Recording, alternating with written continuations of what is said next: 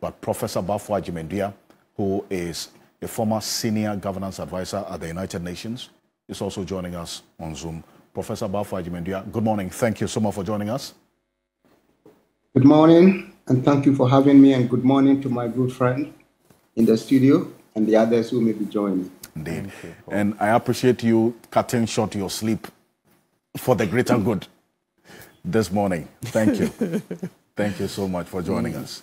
But I take it from where Yaw Nsako ended, that he knows, he's diagnosed the kind of people that we are, Professor Baffuor Agyeman-Duah, that after all of this debate, we're going to move on to something else and not address the fundamentals of the problem so we don't come back to it.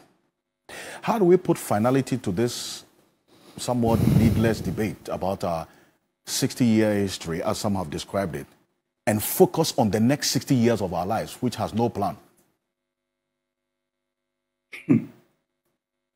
Well, how we put the debate behind us is an interesting question. On one hand, as you know, all people, including Ghanaians, will like to talk. And of course, we have every right to talk when we feel concerned about an issue of national significance. So talking is part of life. Talking is part of democracy. People will have the freedom to express themselves when they have to. So I'm not sure we can put it completely behind us. But I think what is important is for us to acknowledge matters of such significance and move on. Because as Mr. Yaw Nsako says, in our political life, this republic, we tend to come across so many interesting matters. We get excited about them, we talk about it, and we move on to the other things. But I think somehow we have to find a way to begin to nail down what is important in our lives in terms of what we want as a people. We oftentimes talk about them with action is not taken to ensure that such matters are finalized. So he's right. First, I think our leaders must lead us in such a way that they do not draw us needlessly into debates that are not essential for our lives, especially about matters that the history books clearly confirm. We should not seek to rewrite our history when the history is already known, is well established. And now referring to what Baffuor wrote about and what all of us have been talking about for the past week. I've said elsewhere that politicians do not write history. So if they make such historical gaffaus, I think we can simply let it slide and move on. I think there are very important challenges that we are facing as a people, and that should be our focus. First, every country thrives on the economy. And as we know, our economy has been wobbling for the past decades. It is true that it seems more challenging this time around, but the fact is that right from the beginning, we have not sought to build an independent economy. That is to say, economy that is self-sustaining to a large extent. I understand that no country can be self-reliant, but in areas where the nature has endowed us with the resources, we should be able to develop self-sufficiency in those areas. If you look at our budget, a big outlay goes to take care of our impulse for consumption. And much of this consumption things we import can be produced locally. So I think my point here is that we should be looking at how we develop an economy that is not dependent completely, as we have now, on the global economy. So we have to initiate domestic policies and actions that will help us to achieve that. We can go into details about that. The other challenge we should be concerned about as we move forward is how we organize our politics in such a way that as a nation, we can have some kind of blueprint. And my good friend, Mr. Tamaklo, somebody I admire for his legal expertise, I think the NDC, NPP, we should begin to talk. I think this country needs some kind of a unified approach to our development. Personally, I'm not happy at all about how our politics has become so partisan, and anything anyone wants to do is outrightly dismissed. It's really drawing us backwards.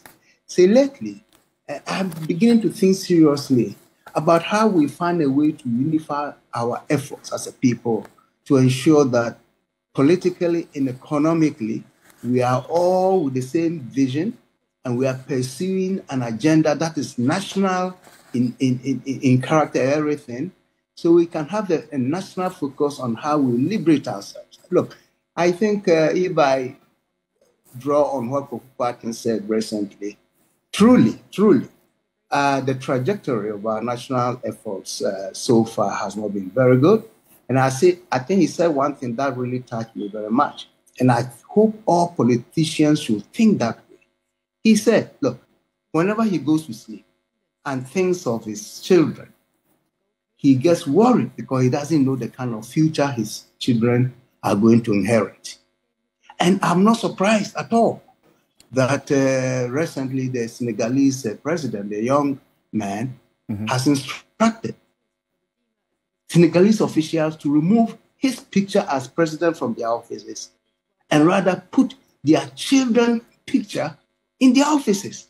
See, this tallies with what nothing has tried to portray. Because if you look at your children, all politicians in Ghana, if you look at your children, your wives, your brothers, whoever, and think of the future these young people are going to inherit, are you happy with that? And if you are not happy with that, then we should develop more of a nationalistic approach to what we do than this extreme partisanship that is tearing us apart. So frankly, now I'm very interested in how we as a people strategize to unify our efforts. Even if we have to do what people are afraid to talk about loudly, if we have to do a union government for a period of time to bring us some peace, some focus on our efforts for national development, I'll be supportive of that. Because frankly, I'm not going to say NPP, NDC. We are all Ghanaians. NPP, NDC, and not those of us who are not in any political parties. We are all Ghanaians, and Ghana should be our priority. So please, I hope my good friends can begin to think of that. Of course, I know we have to pursue accountability, transparency, probity, and all these lofty ideals that we need to have for us to move forward. But I think the more I think of the future, as Prof Agyeman said, the more I get worried because our politics is so dirty, it is so retrogressive, it's not productive in any way. And I don't think putting one party away and bringing the other party solve the problem. Because for me, my good friends in both parties, you've been there for 16 solid years. Now we are getting 32 solid years of a fourth republic. And I cannot proudly say that where we stand today is better than 30 years ago. I cannot proudly say that. And if that is the case, it's those who have been in power for 16 years. It is your collective responsibility. And that's why I think we need to chart a new course. So let me end my comments on this note. And a very, very instructive issue that you've raised there, not seeking to rewrite our history. The concern that you have is more about thinking about our future. And when you think about it, the more you get worried. And is it not concerning that while we were caught in this debate of issues that have already been captured in our history books, as you say, uncontested, undebated, over the last 60 years and over, we are sitting here and not even having a 60-year plan for the next 60 years ahead of us as a country? That certainly gets you worried, does it not? It does. It does. You see, years ago, I think under President Mahama's administration, the NDPC produced a 40-year plan. And that is exactly what the Constitution requires that commission to do. They did it, but perhaps, because even though I know they went around, my good friend Neil Thompson and Professor Botche was the chairman at the time, they did the best they could. They went around the country, solicited inputs from everywhere, and produced a very interesting document. I had the opportunity to look at that document before. But as soon as government changed, the incoming government said, look, we can do with this. We can use it. And that wasn't the first time. We have attempted the Agenda 2020 before, Vision 2020, I should say, all kinds of things. But because of the way we have organized our politics, we never achieve any national consensus on what is important to do. You see, so we are a country without plan. We sit here, admire other countries, and Ghanaians will be quick to recall Singapore, Malaysia, Korea, we start all of it. Have we thought of how they came to where they are? Just think of it. They did not get here with this extreme partisanship that we have in our country. They did not get us here by throwing a plan away every 4 years or 8 years. They did not get to where they are by just tearing everybody apart. They got to where they are with a single-minded approach to their development over a period of time. Over a period of time. And of course, once I'm saying this, I have to also be bold to say that not necessarily within the democratic context that we have. Somebody might say, oh, they were not democratic, but they've gotten to where they are. And we are democratic, and we keep talking and do nothing. You see, so as I talk to you, I'm questioning our practice of democracy. I'm not questioning democracy. Please don't get confused with that. Right. Democracy is everybody's, is necessary for everybody in the world. But the practice of it varies. So we don't have to stick strictly to what we have written and we say, this is democracy, so we have to do this. That is really, for me, it's one of the reasons we are not moving forward. The practice of our kind of democracy is not helping us. It's a practice, our kind. So I'm not questioning democracy. We have to be democratic. But the way we have structured our democracy, the way we are practicing it, is killing us. That's the basic fact.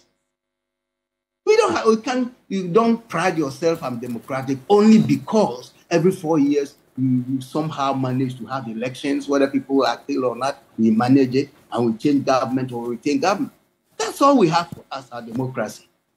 Besides that, what can we claim to be an achievement for the past 32 years? Besides achieving successes in changing governments or retaining governments through elections.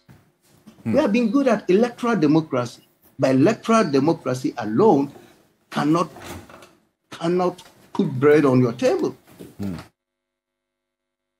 And that's a major issue that you raise about the practice of our kind of democracy. And yes. And I was talking to a number of young people on an X space sometime last week, and this issue came up about the offerings of our democracy, our kind of democracy. And do you also get the sense when you speak to young people that there's this sense of despondency and disappointment? Correct. Look, I deal with young people, you know, at the foundation, we have the Baffuor Scholars Program. We deal with university students. As I speak to you, have about 120 scholars that we mentor and all. So I'm very closely in touch with young people, especially in the universities. And when you talk to them, when you engage them, they are very disappointed. They don't know the future for themselves. They don't see it. Because we, the elders, and those who have dedicated their lives to politics, we are not demonstrating that the future will be bright for them. You see, because look, they all know that our democracy is overly monetized. They all know that politicians steal money and buy their seats in parliament and buy their wherever Jubilee House. They all know that for you to win, you got to give voters money. So they say.